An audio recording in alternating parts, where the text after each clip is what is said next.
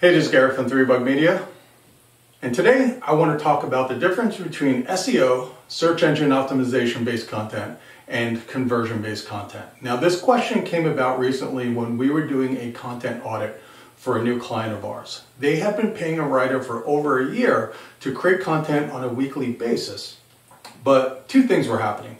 Number one, it wasn't showing up in Google and it wasn't driving organic traffic. And number two, it wasn't really generating leads for their business, so they wanted to figure out why and if they were basically wasting their time. So long story short, we did our content audit, and basically what we found was, while the content itself was good, it was high quality writing, it was good content, it lacked focus and it lacked a strategy. Really, you were creating content without an audience in mind and without a goal in mind. And that can become very costly because creating content is expensive, it is time consuming, and if you're not doing it the right way, you can be wasting your time. And that's what I want to talk about today.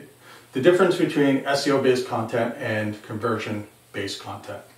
Now, when we're dealing with SEO, search engine optimization-based content, really the goal of it is if somebody's going into Google or Bing and they're searching, they're typing in a question, we're creating pages that match that question and we're trying to bring them to our website. Now, SEO-based content is marketing-based content. So if you think of it in a retail standpoint, what we're trying to do is we're trying to bring customers into the store. We're doing marketing here. We're not necessarily trying to sell them something. We're not trying to convert them into a customer. All we're trying to do is we're trying to cast a wide net. We're trying to attract people to the website and then hopefully let the website take over and turn them into a customer or a lead or whatever conversion that you're trying to do on your website. Now, like I said, we want to match the content with the query. So if somebody's typing in the best grass seed to use for lawns in Rhode Island, then that literally will be the title of the article and the content to match it, because if somebody types it in, we want that web page on our website to show up at the top of Google and them to click and then come to that website to read the article. Now, SEO-based content typically is longer form content. If you look at the first page of Google search results for almost any query, you'll usually find that the content is usually over 1,000 words. So it's usually a longer form content. And the reason for that is the longer the content is, the more keywords you can put in there, the more topics you can put in there, and the more content there is for Google basically to grapple onto and to figure out what that page is about and to figure out if that is an authoritative page compared to other similar types of pages. So usually when it comes to SEO, the longer the better, as long as you understand what you're trying to do and what your strategy is when creating that content.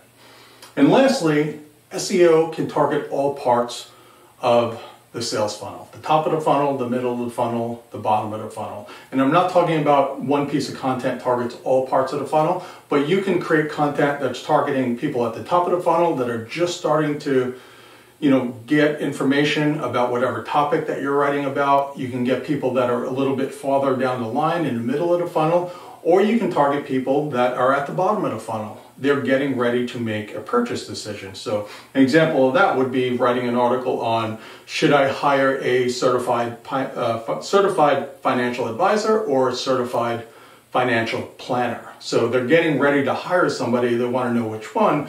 That would be a SEO-based article that you might write that's targeting the bottom of the funnel. Now, when we're talking about conversion type of content, when it comes to our agency, when we're creating content, we always want to create content with some sort of action in mind, because we don't want to create content just for the sake of creating content. We want to get some results out of it, either get found in Google or help move a potential customer further down the funnel to making a decision to either buy from us or to move to the next stage. But we always want to try to keep people moving along. And this is where conversion type of content works. So when it comes to conversion type of content, we're not necessarily trying to get it to show up in Google. What we're trying to do is whoever's reading it, we want to move them to take action, or at least move them further down the sales funnel. Now, like I said, with SEO content, it's more marketing based. With conversion type content, it's more sales based. We're trying to get people to move and take action with this content. Right here, move people to take action.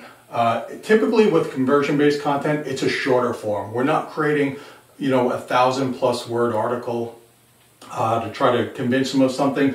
We're trying to do it a little more shorter, a little more benefit focused, bullet point focused, really get to the point.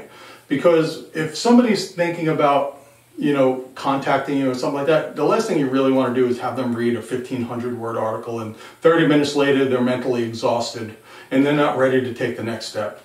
With conversion-based content, it's more of a sales pitch in the form of a content where, maybe that content's only 400 or 500 words, but it has a lot of benefits, has a lot of reasons why people might want to move to the next step. And something like that could be, 5 reasons to hire a certified financial planner.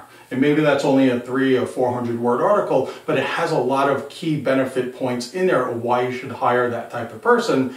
And if that's your business, that is moving that person closer to contacting you. And typically with conversion-based content, you're trying to target the bottom of the funnel, people that are getting closer to taking an action. Because if it's, like I said, it's conversion type of content. So if you're not going to target somebody at the top of the funnel because they still have a long way to go before they're ready to take the next step, whether that's a purchase or contact you. So typically with conversion-based content, you're targeting more of the bottom of the funnel, people that are getting close to taking action on there. So when it comes to both of these pieces of content, a couple things that you should know, or a couple questions you should ask yourself when you're creating this type of content. Number one is, who are you creating this content for? Are you creating it for the search engines, marketing purposes, to get people to find that content in Google and bring them to your website? Or are you trying to convert an existing audience? Maybe that's social media, maybe that's people on your email list, or just people visiting your website, things like that. Maybe an advertisement. Maybe you're doing online advertising, Facebook ads, Google AdWords, things like that. Think about what the purpose of that content is and who you're creating it for. And that'll help you determine if you're going to do that longer form content, keyword based, or if you're going to do more sales, shorter, benefit focused type of content. Number two, what part of the funnel are you targeting? And this one's important because if you're creating content expecting to get leads out of it or get sales out of it, but you're targeting, the topic is targeting the top of the funnel, people that, are still a far way away from taking action, then you really want to think about where in the funnel are you targeting people. Top of the funnel is good if you're just trying to get people on your email list, but if you're trying to get a sale, you need to make sure that you're targeting the bottom of the funnel. And lastly, what action do you want readers to take? Because obviously the goal is whether you're bringing people in from SEO-based content from Google or, from social media, you have conversion-based content. The goal is to get people to take some sort of action. Now, things you can do with that is pop-ups. You can get people on your email list, you can do pop-ups, you can have sidebars on your blog where you can have calls to action, things like that. And you can also include calls to action directly into the content, either in the middle of the content, the bottom of the content, things like that. But think about what actions do you want people to take. Do you want people to call you? Do you want people to, fill out a form? Do you want people to download something? Always think about what actions you want to take. So when you create your content, even if you don't have it in your content, have it ready on your website. Like I said, either in the form of a pop-up, a sidebar, or something included in the content. Whatever it is, when you're creating that content, make sure that you have whatever desired action you want people to take, that you make sure you include that in your content, and that will help move people to take the next step with your business. So that's the difference between SEO-based content, conversion-based content. Hopefully that makes it a little bit clearer, so when you're creating your content going forward, you'll have a better idea of what kind of strategy you want to pursue. Now, if you want to learn more, you can go to 3bugmedia.com. Thank you very much, and have a good day.